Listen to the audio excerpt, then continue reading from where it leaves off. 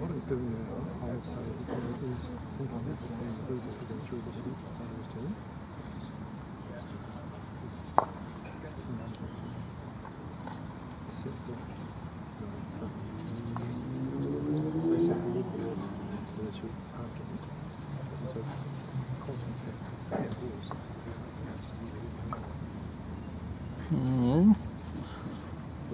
Might see him get a bit closer to those rushes.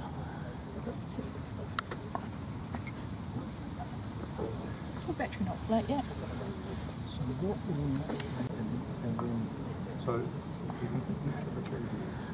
Jenny's back now, having got a drink, so I won't say anything other than about what Greg's doing. Bye. There she goes, off she goes. Oh dear.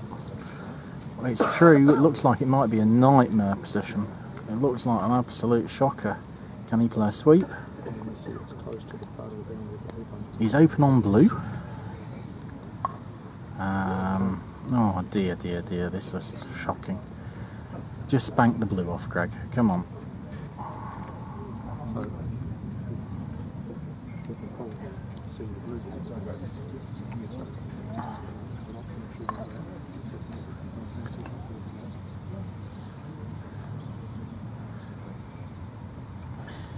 Got every chance of getting another shot, even if you miss the blue here.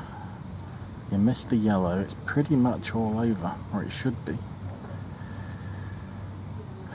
Blue's about a 9-yard. He's going for the sweep. This is Brian Boutell, one of our better referees in New Zealand, from Wellington. Went over and did a bit of refereeing at the World Champs in London earlier this year.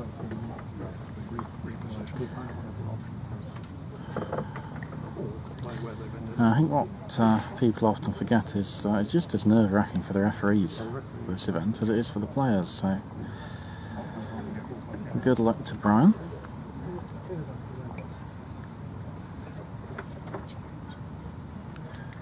Greg's gone a long way back to have a look at this now. He's 10 yards back. Looking at blue again.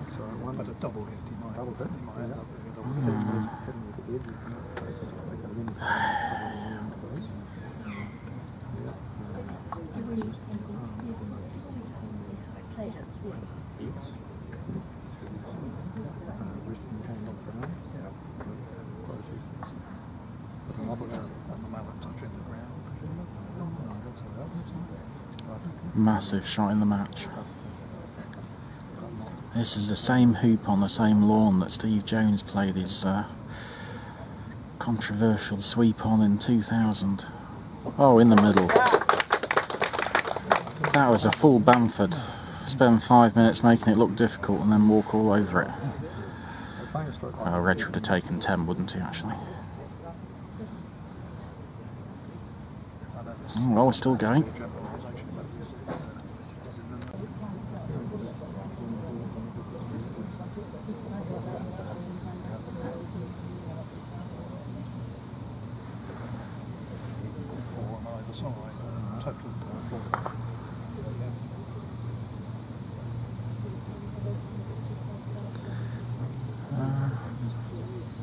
It's good yellow.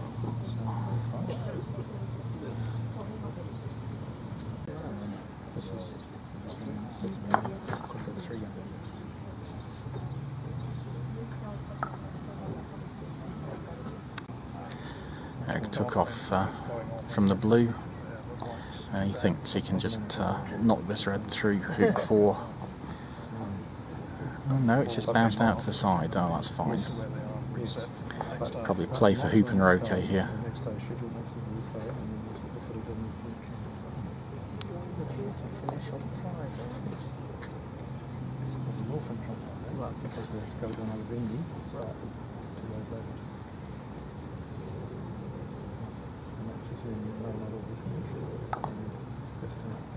Nice to be able to hit those hoop strokes a little bit firmer. Good positioning of red there. Do you have Paul Houser still playing? I don't know. Yeah, I saw Paul this summer at Cheltenham. Yep.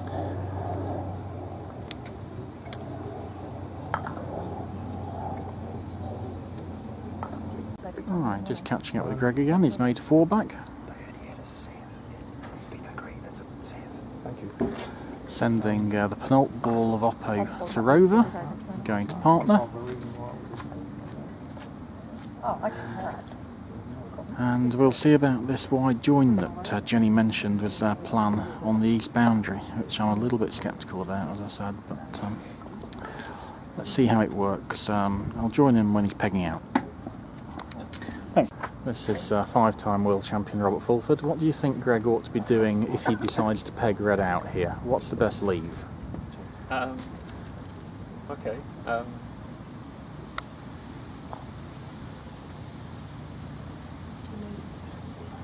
Well, you tend to not want to join up. So you're looking at really probably some sort of scatter leave. My inclination would be to go. So you've got the 3-bet ball very close to corner 4, and the will be Greg's ball, the big ball, roughly level with Rover, and that means I can take a very risky shot at Jenny's ball with corner 4, which might well give away a relatively easy finish to Jenny. Or they can try and take something a bit safer, more at Greg's ball, either from the end of the ball, joining up with Greg's ball, or shooting down the boundary, where they're guaranteed not to give Jenny a rush. The one option is to just not join up completely, and then it's relatively likely you see the other guys trying to take position at penult.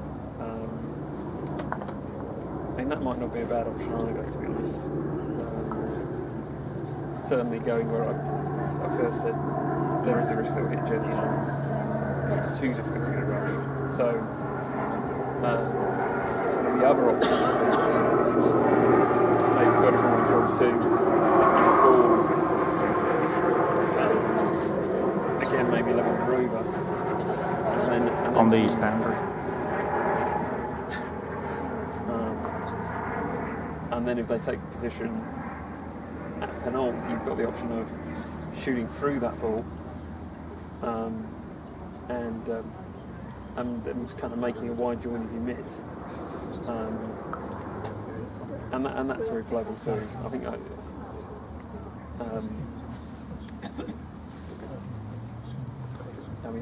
I think I'm inclined to put the pressure on and give them something where they miss, you might finish straight away. Thanks, Rob. So there you go, Rob went for that sort of wide join on the east boundary, but with one of the balls very much sort of in corner 4. Mentioned also the leave I suggested, of splitting and allowing you to have a shot through the ball at penult. That's my preferred choice. But these guys have already indicated they're having the wide join on the east boundary. Now, will they actually go as far south as corner 4, or will they go too far up and allow just a free shot through them as a double?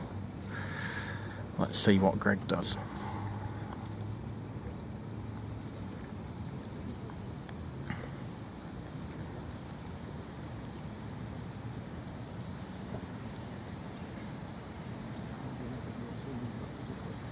He's got blue a long way away from the peg, so it loses a bit of control there.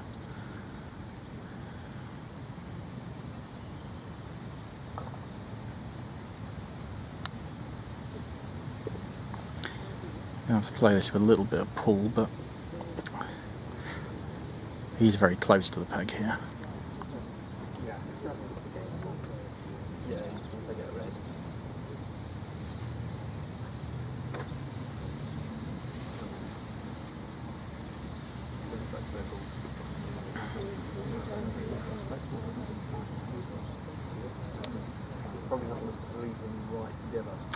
Typical of the wife.